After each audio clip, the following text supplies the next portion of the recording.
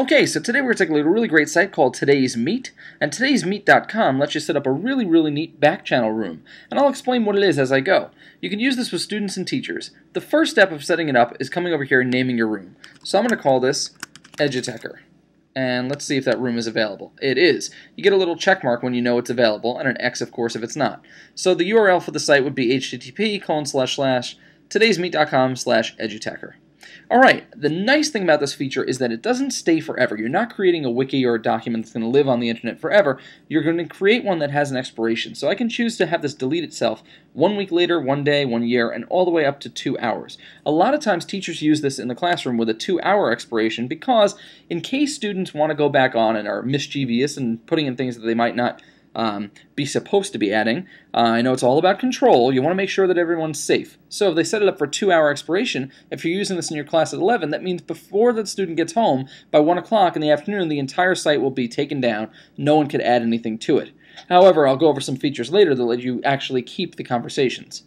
The nice thing also is that if you're at a conference, let's say, for instance, the big education conference of the year is ISTE or FETC, you can go over to these conferences and type in a Twitter hashtag. So for instance, I'm going to type in the one from ISTE, which was ISTE 10, and it's going to pull in, if people are tweeting about ISTE currently, it's going to pull in all the most recent posts from Twitter into this conversation as well.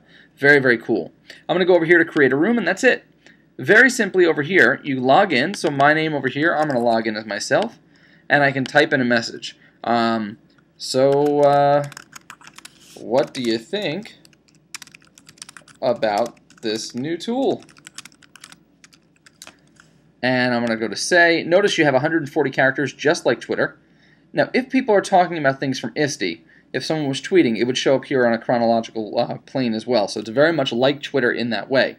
I could also, of course, give that link to my students, and they give you actually a tiny URL or a Today.io link over here. This link will take you right to, and I'll show you right now, an empty a login over here. So if I log in as a second person, I'll log in as a student now, and I'm going to say, "This rocks,"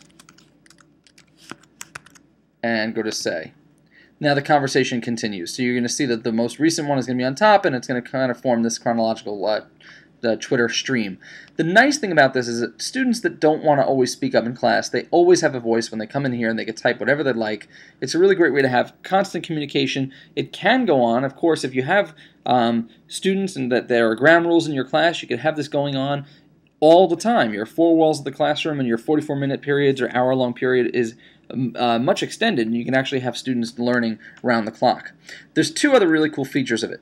One is called projector. If I hit projector over here, you're going to see the entire screen is going to be taken up with the stream of thoughts. So this is great, as it says, to put on a projector if you're talking about things in class or at a conference, just to project the things that people are saying about whatever your topic is.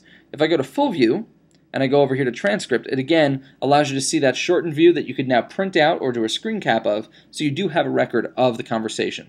It's a really simple site to use, and it's really useful in the classroom. Check it out at todaysmeet.com.